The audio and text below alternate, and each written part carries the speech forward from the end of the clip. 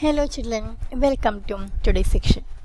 Children, in the last section, we will discuss how to insert rows and columns and also how to delete rows and columns. Okay, so today let's learn how to change column and rows width. Okay, and also how to merge cells and how to create formula. This everything we can discuss today. Okay, so let's start with an Excel sheet. So this is an Excel sheet. Okay, see children, by default each column have a width of 8.43 point. Okay, the width of 8.43 point. Okay, so this is the width of each column in an Excel sheet. Okay, then if a cell's content exceeds the column width, that content overflow is hidden. Okay, but is still present. See, here I am typing Sri Gokulam Public School. Okay, see, when I am typing this, now you can see this is exceeds the column width. Okay, so let's check what will happen when I press this enter key.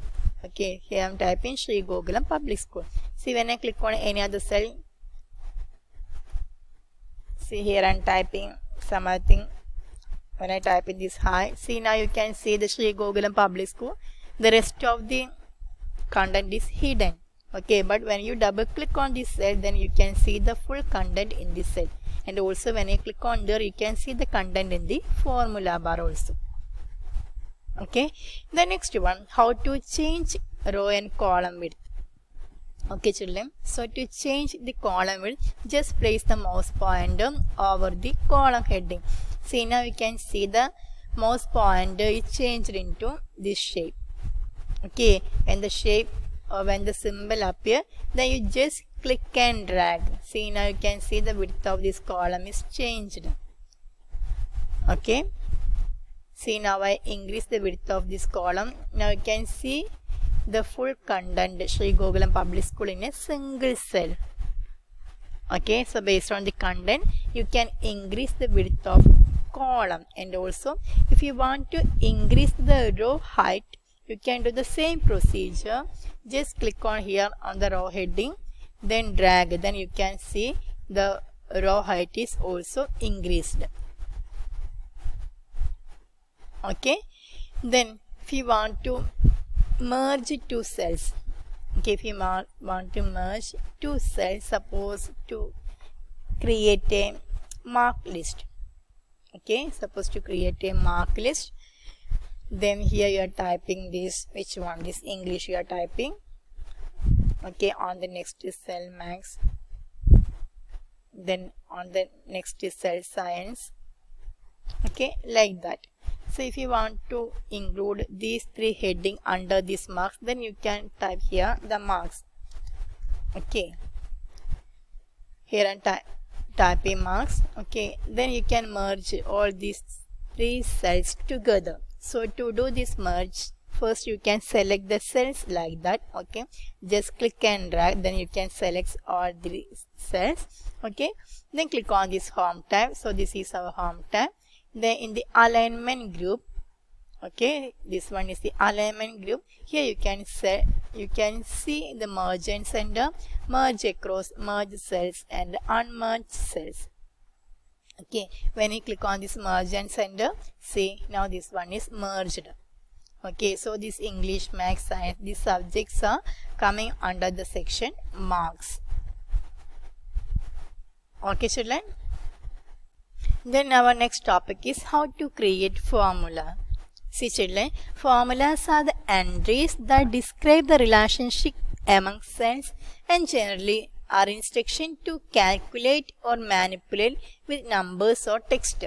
Okay, now you can apply these formulas on numbers. Okay, see, here I am typing three subject names. When you enter the marks in these three subject names, here I am typing three subject names. Okay, here I am giving only two entries.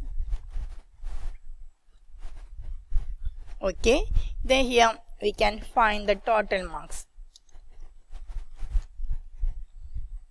Okay, here we can find a percentage. Okay, we can increase the size of this column like this. Okay, then to find the total, first you can press this equal to symbol. Okay, the formula will always begins with an equal to symbol. Then how to find this total? You can add these 3 marks. Okay, so you can click on this cell, then press plus, then this one, plus, then this one. Okay, then press enter. Now you will get this total. Okay, so when you click on here, now you can see the formula that we applied on the formula bar. Okay, so if you want to implement the same equation in another cell, just drag like this. Now you can see the formula is applied to this cell also. Okay, then to get the percentage, you can do the same procedure. First put an equal to symbol, then this one here divided by 300, okay, into 100. Okay, then you will get the percentage. Then click and drag, then the formula is applied to here also. Okay children, so this is how we insert formulas in an Excel sheet. Okay, so now I believe this topic is very clear to you. Don't forget to practice all these things in your own systems. Okay, then see you again with our next lesson. Okay, till then, bye. Thank you.